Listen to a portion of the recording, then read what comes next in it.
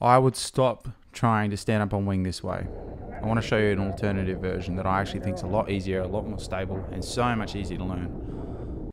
So here I am in my backyard showing you how to do it. So the current way is you sit on your knees and you hold yourself like this, and then you have to reach in and under. And it's at this point that you become unstable because you've reached in, you've taken your hands off your board, and you easily can fall backwards if you get hit by a wave. The way I'd like to show you is that you bring the wing up and over your head, and you keep your front hand on the most forward loop that you have.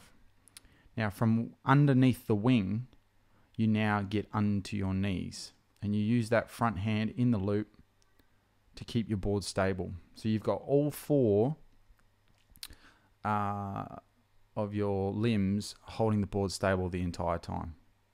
So yeah, the wind is going cross shore in this shot.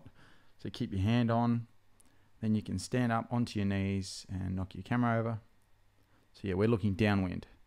And from that position, if it's wavy or it's unstable, you can sit there for a while until you catch your balance. And as soon as there's a gust or as soon as it's stable, all you need to do is simply extend and you're in the correct position. Your knees are in the correct position. You don't have to come from an unstable position as you reach in and under the wing. You're already hooked in, ready to go with both hands. So you can see here underneath, this is where I sit and wait, just like that, and then boom, I'm up. You can use that center strut to hold yourself stable. I just think this is so much easier.